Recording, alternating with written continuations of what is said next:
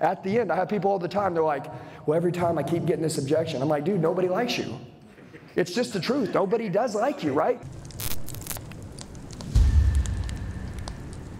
So I'm going to tell you this. Tomorrow, we're going to train hard. We're going to talk about language, new words, strategies, arsenal of closes, things that you can say whenever you get your back against the wall. Also, relationships kill objections. If your people love you, they probably won't hit you with some bullshit.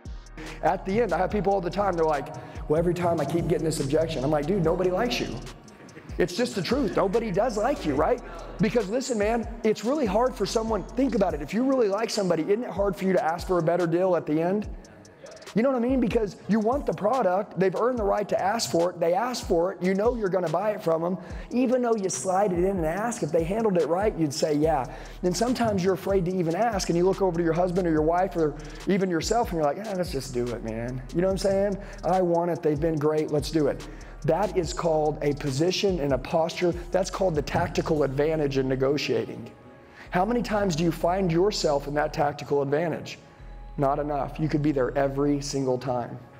So whenever people say, Andy, hey, how'd you make 700 grand a year selling cars? Number one, I say, do you really want to know, or are you just asking? Because a lot of people will ask how somebody did something, and then when they tell them, they won't do anything with it. If you really want to know, tomorrow I'm going to teach you how to do it, but I'm going to tell you, training isn't something that you did, it's something that you do every single day for the rest of your life. Every day. People use it or lose it. It's very simple. You learned some word tracks 3 months ago, you don't know it today. You know why? You haven't practiced it. You want to be the best in the world, what do you do for a living? You speak. Everything you guys get in your life is with this mouth. Every single thing is the way that you speak and the way you talk to people. Okay, we could add a couple more things like work ethic, like how you plan your day and like that. But really at the end of the day, how you ask and the way that you talk is what you'll get. How many of you guys have the same old language and you've even made more money? Look, I want you to think about it. Guys, the market's up 300%, okay? The market's through the roof. Are trades higher than ever? Hell yeah. Okay, cool. Has it ever been easier to trade somebody out of a car? Never. Okay, I'm gonna ask you this. Remember in the past when people were 10 grand flipped and you had to get 3 or 4 or 5 grand cash down just to trade them out to have a deal that was making nothing? You guys don't have to fight through that anymore right now. Also on top of that, are cars retailing through the roof? Yeah, that means commissions are bigger than ever. If you could do great and hold on people's trades, are the trades worth more? Do you think the customers know the trades are worth more? Not really. If you did a good job, you could do what? Hold on trades bigger than ever. So you could underallow on trades, retail prices are through the roof, you guys could be making $1,000, $2,000, $3,000 commission per car. Even if you're in a flat-based commission place in your company right now, then you could literally outsell everybody, because if customers loved you, everybody would buy from you. It's a unified front between all car dealerships right now. If everybody has to pay all the money at every store, can they drive across the street and get a better deal? No, they can't. So who do you think they're gonna buy from if they know they can't get a better deal? Who they like? Guys, right now is the time to be better than ever. Here's the good news. We're in the era of the worst salesman in the history of time. Salespeople have never sucked like they do right now. I'm gonna tell you the good news. 2021, a lot of people made more money than they've ever made in their life. They're running around with heavy wallets. They think it was them, and it wasn't. It was the market. They're confused. When this market shifts, those people are gonna commit mental suicide because they won't know how to keep up. They've already went and spent all their money that they made. They bought a lot of shit. Since they don't have the skill to keep up when the market goes back bad, you know what they'll do? They'll quit. They're done.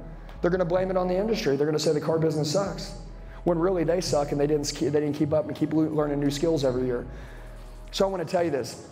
I really think everybody in this room, if anybody is thinking they wanna earn under 500 grand this year, you're an idiot.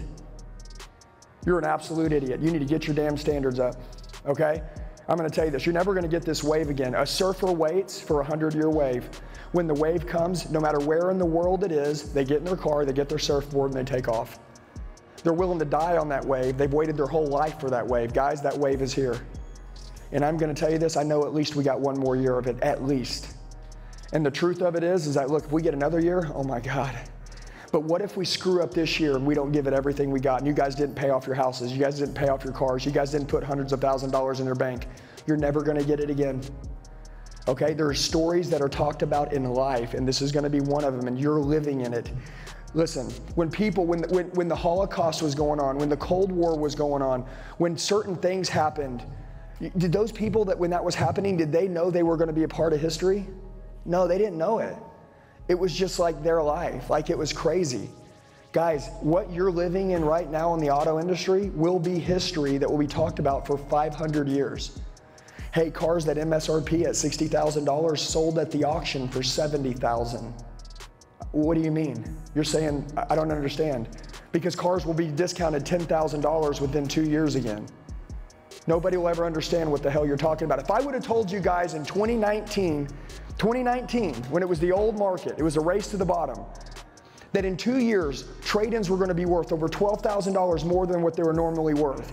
And prices were gonna retail higher than ever and all the commissions were gonna be massive. Would you believe it? Nope, but now it's here. What the f are you gonna do about it? I'm just being real, okay? I think a lot of you guys, you're living in this now, and since you're in the now, you don't understand it. Okay? Remove yourself from the situation tonight, please. Look from outside. Instead of working in the business, let's work on the business. Instead of working in your dream, work outside of the dream for a minute. And I want you to realize this. You need to raise your standards because you're never going to get wind at the sails like this again. You have so much wind hitting your sail right now. But guess what? If you got a hole in your sail, will your boat move? No, you're dead.